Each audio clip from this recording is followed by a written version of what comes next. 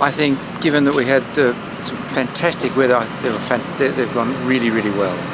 Probably better than we hoped. What kind of attendance figures do you think you had? We haven't got the figures right through yet, but well up on last year.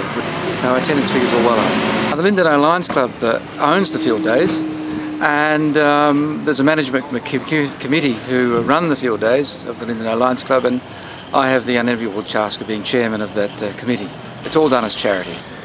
Well, there's usual activities, all the farm machinery. There's a bit of everything for the farmers, cattle, some horse demonstrations, and the sheepdog trials are on for the championships of Victoria, and they're well attended, and they're a really interesting lot, the sheepdog people. They bring their caravans and dogs and camp here, and it's just great atmosphere they bring. Better on now is Gary Sharrock with Will. Will won the Victorian Yard Dog Championships at Hamilton Sheep Benching a few years ago.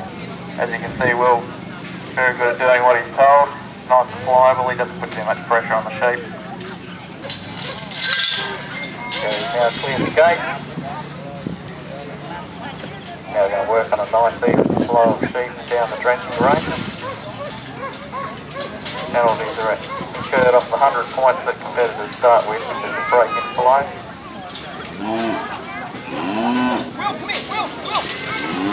By sending Will to the front, Gary's then put the sheep up to the front gate, which is requested by the judges.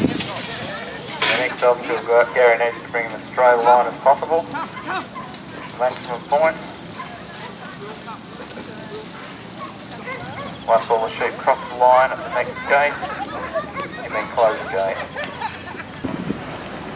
And we had more for the children. On today we had the zoo and the mobile zoo, and they were bringing out pythons and crocodiles for the kids, and there was all that petting zoo which all the little kids really liked, and it was busy. Come on, Bobby, don't look at him. He's the only bloke I've ever seen in Scotland who has fell and wants someone else Scotland. Come on, Bobby. It wasn't one big knockout event. There was just a series of whole little things for people to do during the day. And yeah, we've had a good field day. Weather's certainly been very favourable. Friday we had a lot of inquiry as far as farmers that were coming to have a look at product that we've got in, especially from to have a look at and what have you.